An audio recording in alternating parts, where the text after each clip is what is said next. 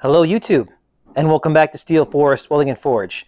Today I have a special, if not irritating, piece for you today. Today I'm going to show you fine folks how to braze cast iron parts. So why is it that cast iron is the bane of welders? Well, that is because cast iron has a very high carbon content, usually along the lines of 6% or higher, give or take. Your average mild steel has a fraction of the amount of carbon content. You're looking at like 0.02% or something like that. Very, very low. This high carbon content is what gives cast iron a very high strength as far as wear and tear goes, but it's very brittle. And when heat from a arc hits it, it tends to just fall apart. Now, how do you identify cast iron? Well, when you look at a part that has like a smooth finish like this, simply turn it over. And if you look at the side and the bottom of this part, you can see this rough surfacing. That is from the sand from the casting process. That is the easiest way to identify cast iron. Or if the part that is brought into you is broken in half, simply look at the granular structure. If it's a very bumpy and coarse structure, again, more than likely, that is going to be cast iron. So, how do you repair these cast iron parts? There are a couple options. Some of these are weldable. The way that you weld these parts is by meeting certain conditions. One of those conditions being preheating. You need to preheat these parts up to a temperature that is warm enough to the point where you can barely hold your hand on the part. Now, the reason we have to do this is to prevent the part from rapidly cooling. What happens if we heat up just this area here to weld it and the rest of this part is cold, this whole cold area is going to be a big heat sink for your weld. And that rapid contraction is going to cause the weld that you just made to break. So you have to preheat the entire part. 2, you typically need some kind of high nickel electrode. This is a very good process for stick welding, actually. They do make a lot of high nickel electrodes for stick welding. However, those rods are very expensive. And once you open a package of stick electrodes, unless you have a rod oven, which I do not have, those rods will eventually begin to lose their tensile strength and they're practically trash. Now, the other option available is brazing, which is what we're going to be doing today. Now, the process for brazing and welding are actually very similar. However, with brazing, we're going to be using a brass filler and we're going to be using an oxyacetylene torch to actually lay this bead down. So the plan is we're going to heat this entire part to the point where it's very warm, to the point where I can barely keep my hand on it. Then we're going to focus on this area here where the crack is. We're going to fill this with a brazing rod, which I will show you. And it's going to essentially be the same filling process as TIG welding. We're going to be having our heat source following our crack, and we're going to be laying our brass rod in as we go. And it's going to look like almost like a series of really messy nickels. So let's go ahead and get to it.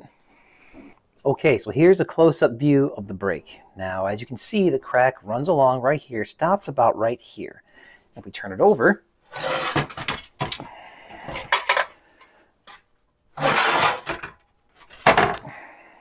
you can see how this crack runs all the way through, from here all the way to here. Now, one other unique property with cast iron is that while you are heating this up, there is always the chance that this part will crack further. So what you need to do is find the ends of your cracks and drill a relief hole. And all this hole does is prevent that crack from spreading any further. So what I'm going to do is on this side, I'm going to measure down how far I want to make a hole about right here in the corner. And we're just going to drill a hole straight through there so that if this crack continues to travel, it'll hit that hole and stop. So let's go ahead and do that. Okay, for preheating this, I'm going to opt to use the cutting torch head. We don't really need to use the welding torch head. It's a little bit too small. This is a big part. We do want to heat this up, get there at a fairly decent pace. Now, the settings I'm going to have on my torch are about 6 psi for the acetylene and about 20 psi for the oxygen. So what we're going to do, I'm going to go ahead and preheat this entire part. Once this entire part is warm to the point where I can just keep my hand on it, then we're going to start heating this area. Now, We don't want to heat this to the point where we're bringing the material to critical temperature, but we do want to get it very warm. Brass and copper have a very high melting point. Now, here's the brazing rod. These rods are designed to melt at a lower temperature than pure copper or brass. This white coating on here is a flux to assist in the melting and to prevent contamination in your pool. But what we'll essentially do, heat this up, and we'll be moving at an angle similar to a TIG torch and dipping this in as the material warms up. Now we're probably going to overfill a little bit, and we're going to go all the way to the edge. Now, how well this copper or this brass sits in there, again, depends on how warm it is and how clean this area is. So we're going to hose it down once with a little bit of simple green, clean it off, and then we're going to start preheating. Now we're going to slowly and evenly heat up our part using what is called a neutral flame. A neutral flame is a flame that is used for heating rather than cutting. Instead of those sharp blue cones you would typically see on a cutting flame, those cones now extend throughout the entire flame. Typically, you see this flame as you are first adjusting your oxygen to a settling mixture. So now, we're going to start focusing our heat in here. We're going to let it get nice and warm. And again, we don't want it to get to critical temperature. We just want it to get warm. And we're going to start dipping our rod in here. Now we'll know if it's not warm enough because the flux will burn off of the brass. The brass will melt, but it won't sort of wash into the cast iron.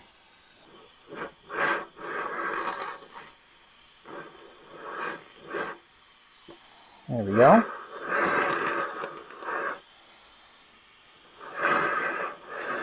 You hear that noise from the brass burning in there.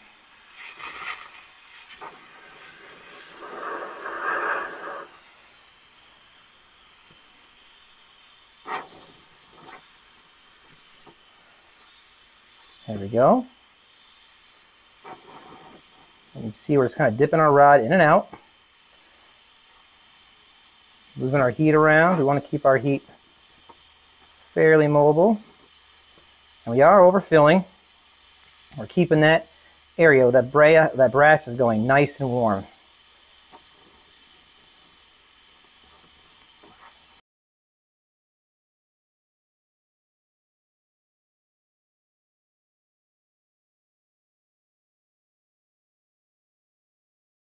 You can see I'm not pulling my heat too much of an angle. It's a little bit more of a straight down motion.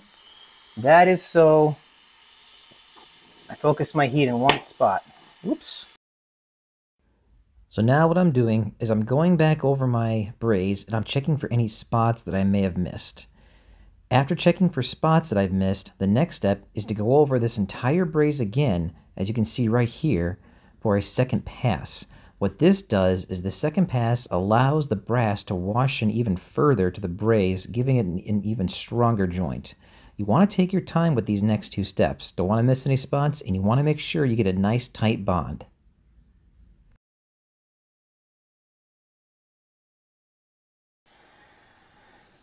Now I'm going to try and turn on its side and fill in that hole in the side. Now let's try and fill that in.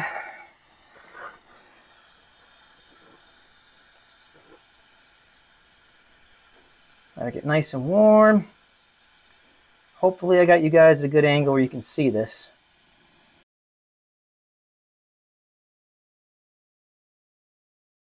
Sort of melting down. There we go. Let's go and shut our torch off and quickly put this guy in the sand. All right, unfortunately, I do not have a bucket that is big enough for this guy, but what we can do is pour as much sand around as we can and just let this guy cool for as long as possible.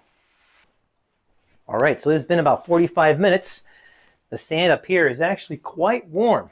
Down here, this part still is warm to the touch. That's good. That means this has been slowing very slowly over the past 40 minutes. This is still warm, but everything here I can touch. So we've cooled down enough. We can move this off. Let's look at our braze. As you can see, it's quite ugly, but that's how they look. Okay, cracked it and travel any further, so that's good. Let's go ahead and look at it on the side. Okay, the crack did not travel down. There's that little spot there that I brazed. Looks good. Turn it over. All right, crack didn't travel any further, and I can just see some of that braze coming through on this side. Now, if we attempt to braze this side, it is possible that I'll put a good braze on there, but it's also possible the braze on the other side will just melt off or melt through. So for now, we're going to leave this and we'll see what happens.